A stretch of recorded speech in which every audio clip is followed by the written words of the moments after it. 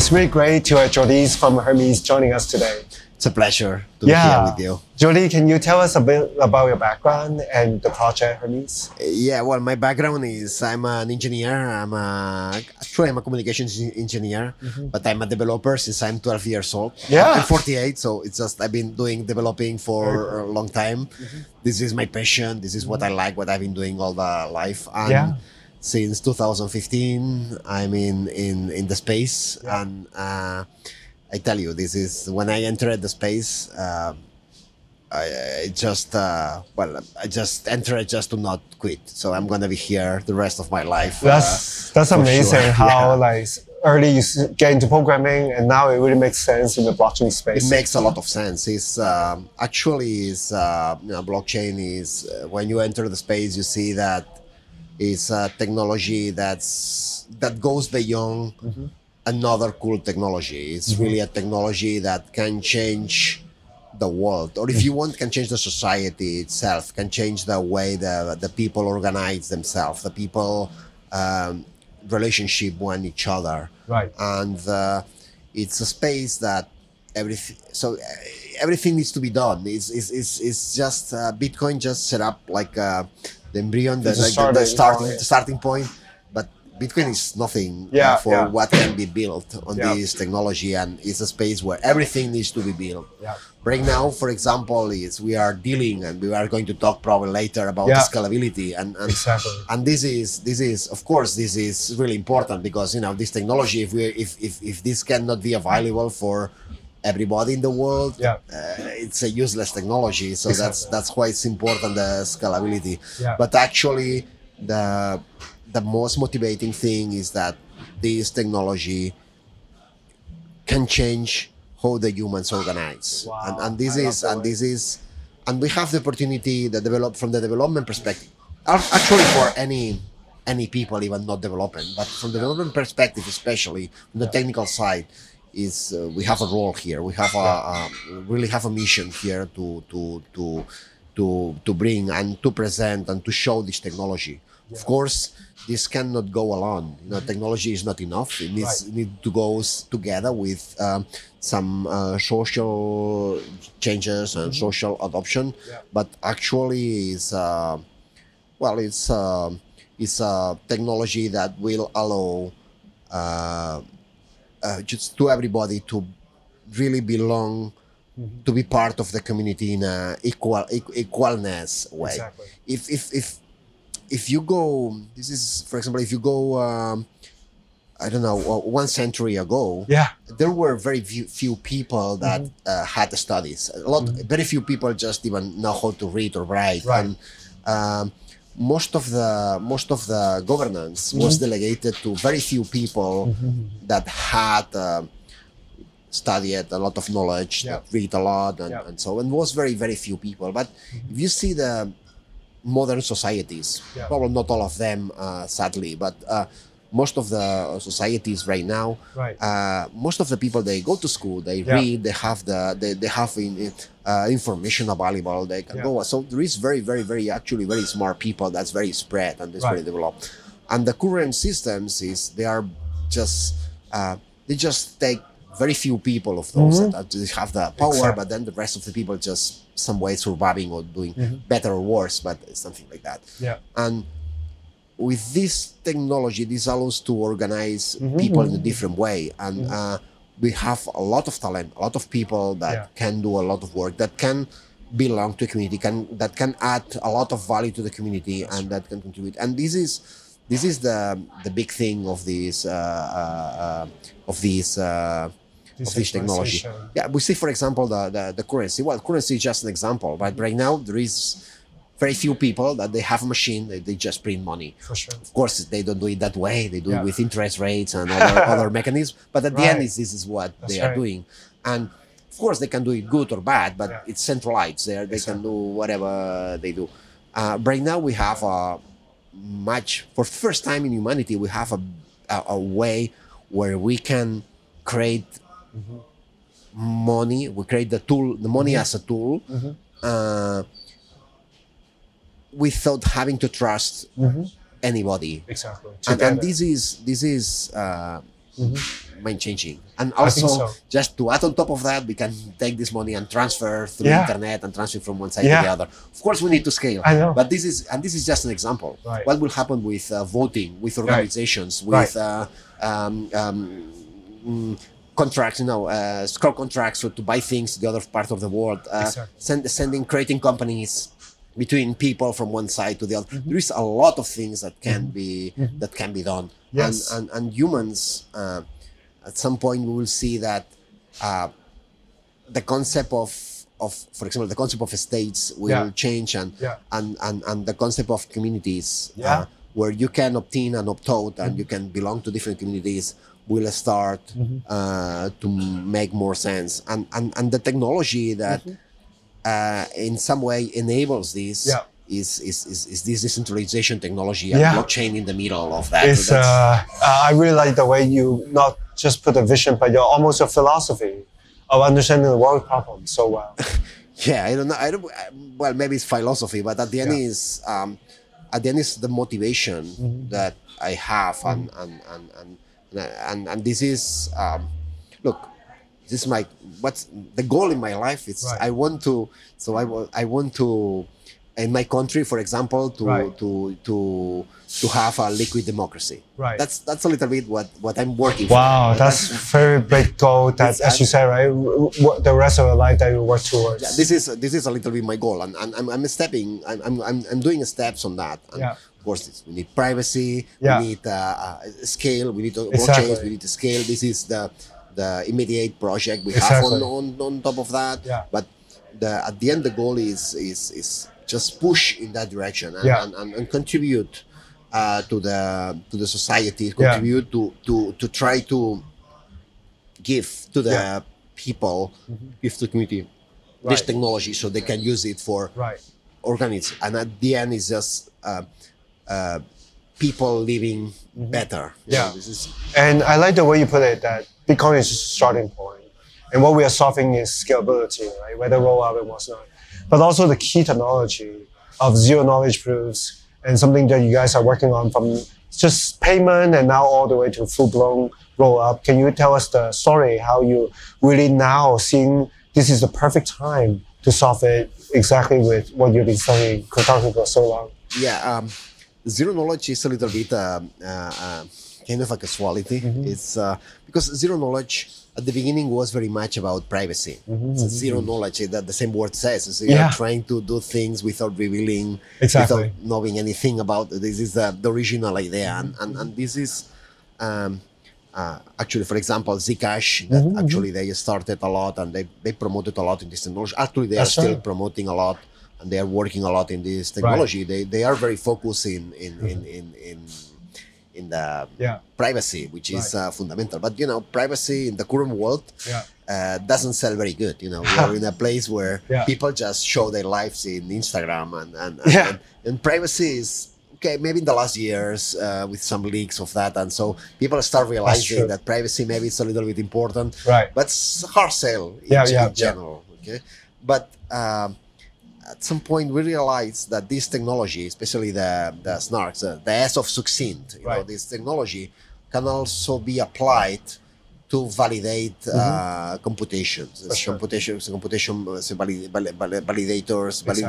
validation computation. And this is a key technology for scaling. So scaling at the end is problem of scalability. The big problem why Bitcoin doesn't scale. Bitcoin doesn't scale because you need a consensus. You need to agree. A lot of computers around the world needs to agree together in which block with which transactions it's going to be next. We're going to mine. And this is a consensus protocol that happens. Somebody, we need to decide, we need to find a way to find out. Somebody proposes and the other votes. There are different mechanisms of the case of Bitcoin. It's just this proof of work. It's very cool.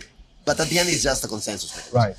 But that means that in order to reach consensus, the consensus is that all the transactions needs to be valid, and all the transactions you cannot double spend, or you cannot spend more money than one you have. So all the transactions needs to be valid. So all the people, all the nodes, at least they need to validate all these transactions. Okay, so and if we want this to be decentralized, this is may run in a laptop or in a random computer, but So this is the maximum that can scale, whatever you can run.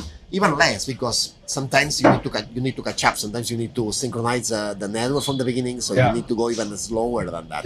And this is the limit of the scalability, and this force reach consensus. The zero knowledge technology, what allows is that, okay, you do a huge calculus, for example, validating 1 million transactions or whatever. You have a huge number of transactions, and you just give the result. Look, the result of this, the new state is this one. It's just 32 bytes, maybe the hash of all the new state. Exactly. And you don't have, in order to validate that those transactions are valid, you don't need to go transaction by transaction and do exactly the same process. It's like magic. You just verify the proof, the zero knowledge proof. This is time constant. A few milliseconds and you are there. So in the consensus right now, the consensus is just very fast. And this is the key point, and this is the game changer of the space. That's why we believe that. So this is why the blockchains right now, we believe they can scale. Until now, there are some tries, it's just payment channels, state channels. Now it's general competition as well. But this piece of technology that actually was invented more for privacy has become very important for this scalability. Exactly. The cool thing is, okay, this technology is advancing very much, so maybe at the same time, maybe we have also privacy, which is good. But actually, the zero knowledge technology is improving a lot. I would say so. Because this scalability, thing, and this is where we are. The technology from the research perspective is, of course, there is still a lot of work going on, but I would say that it's quite solved. There are quite good protocols available right now, and right now it's more a matter of engineering. It's not putting all together. It's also incredible that this is really the right time that Polygon and you guys both excited about this bringing to the market. The vision is really grand, right? You guys have a huge zero knowledge proof grant, and you guys have great acquisition to bring joint force together. Yeah, for us is the merge with Polygon is a win-win merge. Absolutely. It's a kind of merge that works. For us, it allows us to focus in this technology. Right now, we don't need to worry. Tokens, tokens, promotion, and users, and of course this. There is people in Polygon. We can work together with Polygon, but in Polygon they know a lot about that, and they have a very good business development, commercial. Also partnership closely. Onboarding teams, and so they have a lot. They make a great work in the last year, and they have a very prepared team, and they are very good on that. So they are giving to us this network. They are giving to us this promotional part, and we are working this technology that actually will solve, if everything works, the scalability of the partnership. And this is the merge. This is the partnership. And we share the vision. We both share this concept that we don't want technology for technology. We want technology for reaching the end users to be the impact. And if you want in a pragmatic way, maybe sometimes we don't do the things like absolutely perfect and absolutely. We can have some criticism on that, but we are pushing as fast as we can and as good as we can to this technology to bring as many people as possible. And here is where we are. We have the same mission. We have the same vision. Also, in the merge has been a very good fit between management teams and so on. Polygon management team in Polygon is very professional. The team is very professional. So it is very working. And from the technical perspective, or at least from the technical team, right now we are fully focused in building that, and we are trying to accelerate that as much as we can. Congratulations again. I think, as you said, for scalability and privacy, finally is clear. But in general, it's really for state compression, if not even for light client, and all the way now to think about how to use that for much broader use cases.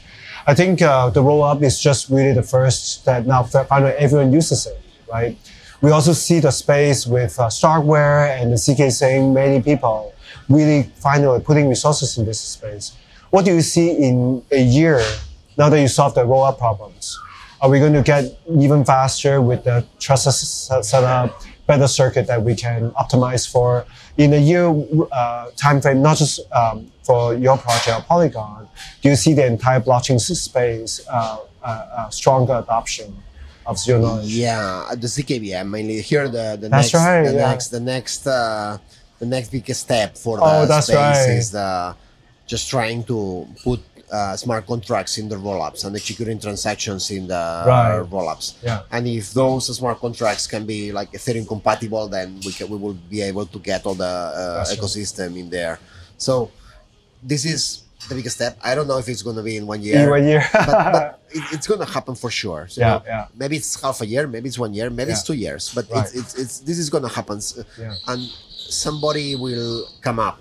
We're going to try. We're going to do our best for that. That's right. I'm convinced we will get it. And I can promise that I'm not going to stop. Let's do that in a year. But the cool thing is that there are many projects in the space that are working in that direction. And very openly and helping each other. Yeah, and I would say that even there still are a few projects. It would be even better if there are more projects that are trying to do that, because we are in this stage that has not been done yet. You know, there's some experiments and things that have not been adopted, and we are at this space. So it's a space for innovation. It's a space for people trying different things and testing and learning from each other. And open development and research with each other. Exactly, and this is at the stage we are right now. And that's also my last question for the people that are still students and studying cryptography. For people both interested in math but also want to make an impact with blockchain, what would be your advice for them? Well, first study. Study a lot. Especially study a lot for yourself. So it's you need to be. So if you just go to class, you're going to learn. It's very important. It's very important to go deep, and, become an expert. But it's like you need to have the motivation. If you want the inquietude, you need to go for yourself and say, okay, I want to investigate this and I have this interest on that, and just one blog post brings to another blog post, another blog post brings one paper, one paper brings you to one repository of something, another gives you a video of some random people talking about that, and you are just getting deep, understanding how the things work there until you see that, and most of the projects are open source, so you get in the projects, you learn a lot in there, and if you do all this path, you will find your spot. There is so many things to do that you probably will find your spot. And if you think that you have been studying on the spot, just talk to me. That sounds great. Yeah, it's like it's really amazing. You start on 12 and still so passionate about. A lot of things to do in the things. For sure. But study a lot is. Study a lot, think a lot, get into the communities, go in the source code, learn also to code, learn math.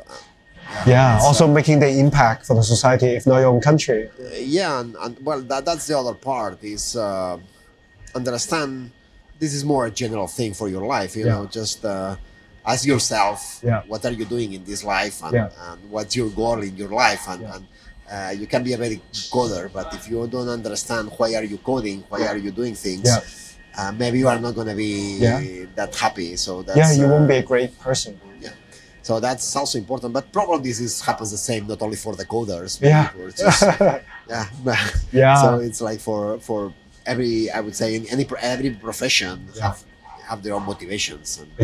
And this is nothing different there. I agree. Well, again, thank you for joining us today. Pleasure. Such a pleasure. We are such a big fan. Again, thank you. Thank you very much. Thank you.